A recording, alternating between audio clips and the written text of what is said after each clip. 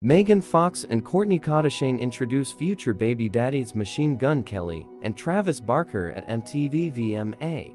Megan Fox and Kourtney Kardashian took the stage at the 2021 MTV Video Music Awards Sunday night to introduce their future baby daddies, Machine Gun Kelly and Travis Barker.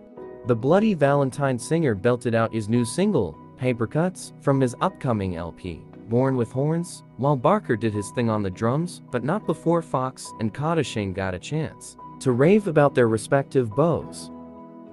Fox gushed about MGK in her introduction, while Kardashian called Barker super hot.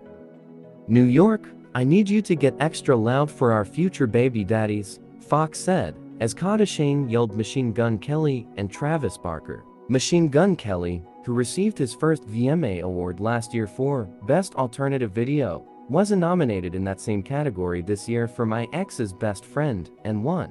His and Barker's performance of Paper Cuts, including MGK's surprise freestyle, wowed the crowd and audiences at home. This was indeed a night to remember, as there's so many surprises and happenings in this year's VMA. What can you say about this? Let me know in the comment section below. Give it a thumbs up and subscribe.